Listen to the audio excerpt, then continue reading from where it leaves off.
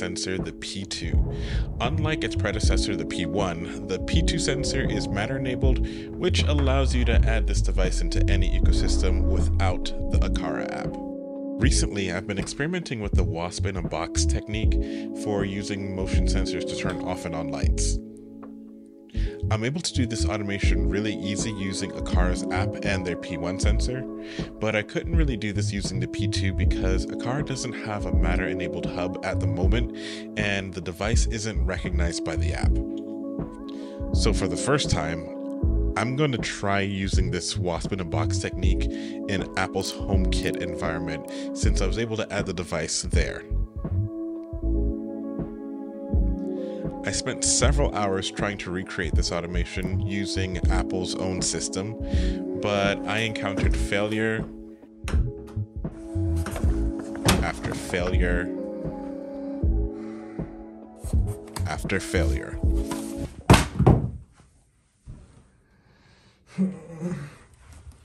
And since the P2 is matter enabled, I tried to take advantage of that and port it into Home Assistant so I can automate it using Node-RED, but that didn't work out either. This is now day 3, and I'm going to give Apple's automation ecosystem one final try, and hopefully this time it'll work out as well as Aqara's version. For context, this is a quick rundown of how the wasp in a box technique works in Aqara's app. First, the box needs to turn on the light whenever it detects motion. Next, the box should turn off the light whenever it stops detecting motion for a period of time.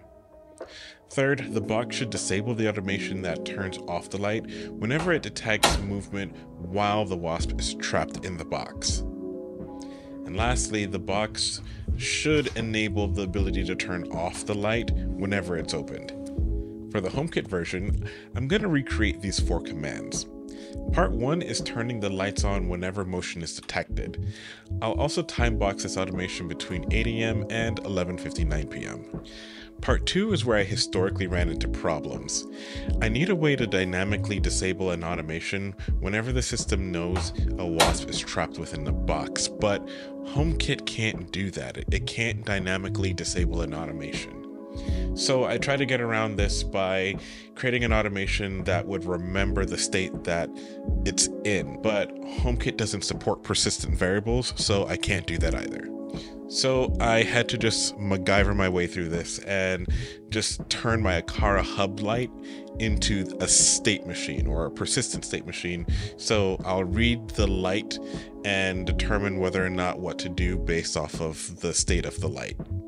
I'll also time box this automation between 8 AM and 11:59 PM.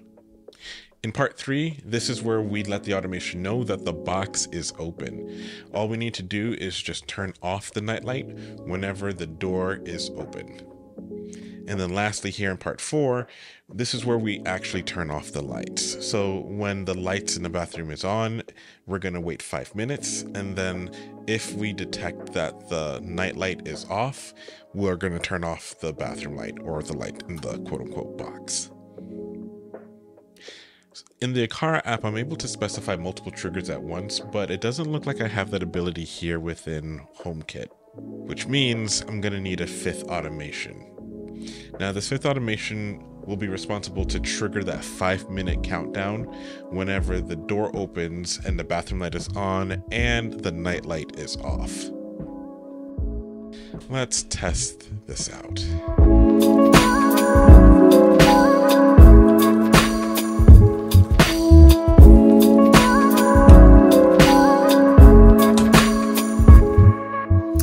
I'm currently in the guest bathroom. We'll see if this stays on. The 5-minute timer should have started. The light outside, or the night light, should have turned on. You can see if it did or not on the screen. I haven't checked it yet, but hopefully everything is working. I don't know if it's gonna go all the way through. There are some issues with this already that I've seen, so I'll talk about that shortly afterwards. Okay, so it's been 5 minutes and the lights haven't shut off on me, so it's kind of working. The motion sensor also didn't see me for the entire 5 minutes, so it stayed on, but I guess the state of the light didn't persist. Like, it's doing some weird stuff.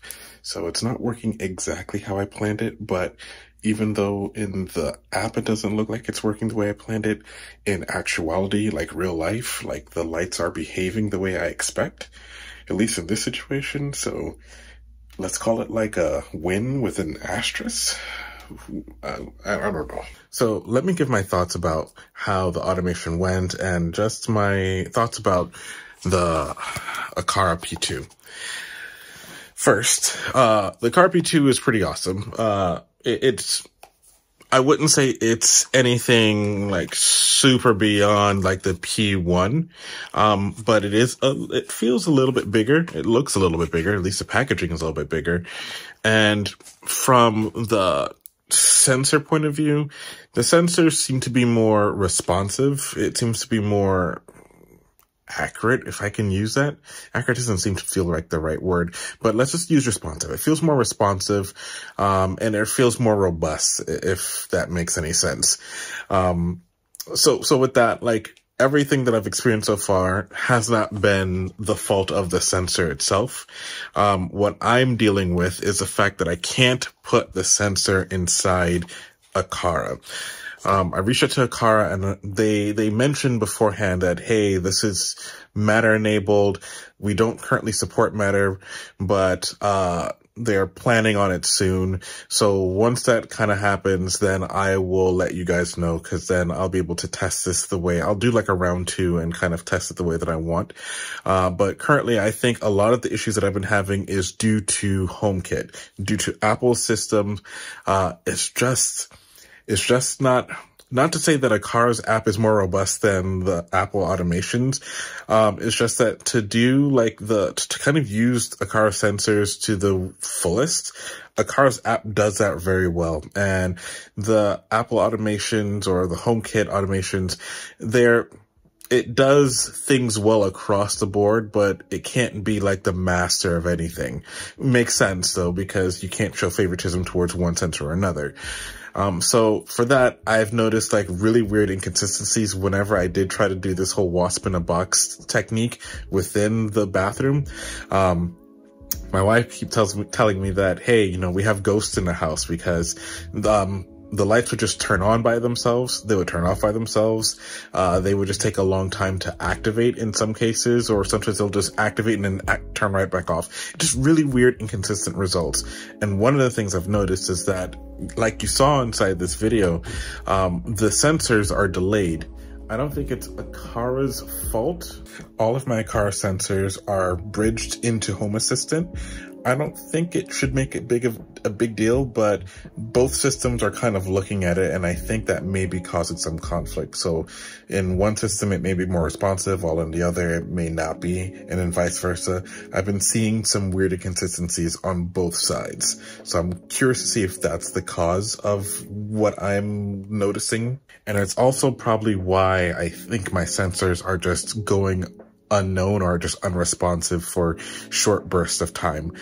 I'll probably sort that out the next video, but I'm not going to count it against the device.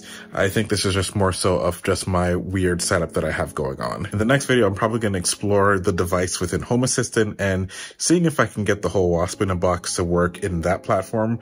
I've tried before and it doesn't really work out that well. Like, it kind of works, but I'm getting the same spotty results. I am going to give it another good old college try and see if I can get that to work. In the meantime, if you guys want to try out the Aqara P2 and test it out for yourself, check the link in the description.